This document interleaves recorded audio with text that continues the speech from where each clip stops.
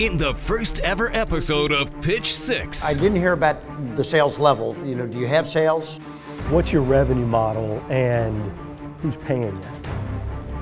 5 local entrepreneurs will get a once-in-a-lifetime chance to pitch their ideas before a group of successful and business-savvy investors in the community.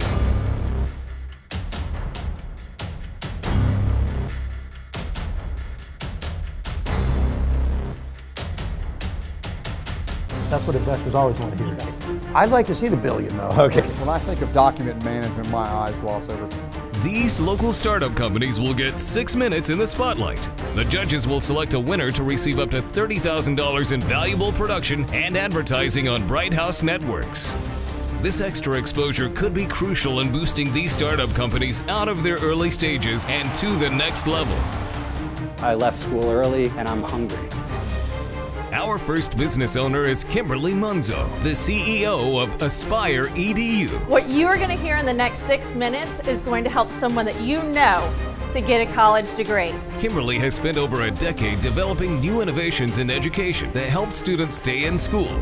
Does it really lead to retention, do you think?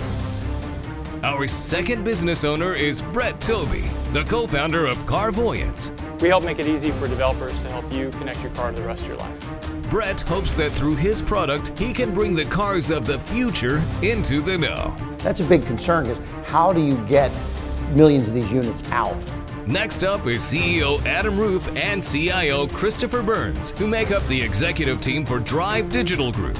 Drive Digital Group is a full-service digital marketing agency for the automotive niche. Working together, Adam and Chris hope to send automobile franchises ahead of the curve. As long as they give you enough money, you'll keep away from their competitors. Anna Abraham is the CEO of MB2X. We're a custom software development company here in Tampa Bay. Anna hopes to continue growing her company through personalized software support. How are you going to survive when the big guys that are out there are coming into town?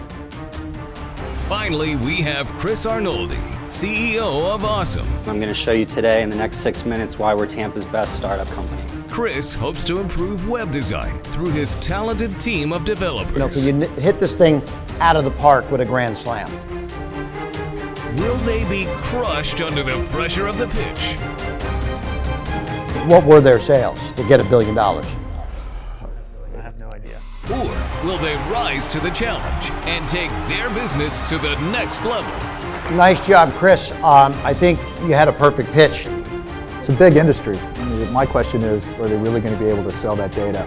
You know, and who's going to buy it? That's what I want to hear. I think they're thinking about the business the right way. Find out which companies withstood the pressure in the full episode airing on Bright House Networks.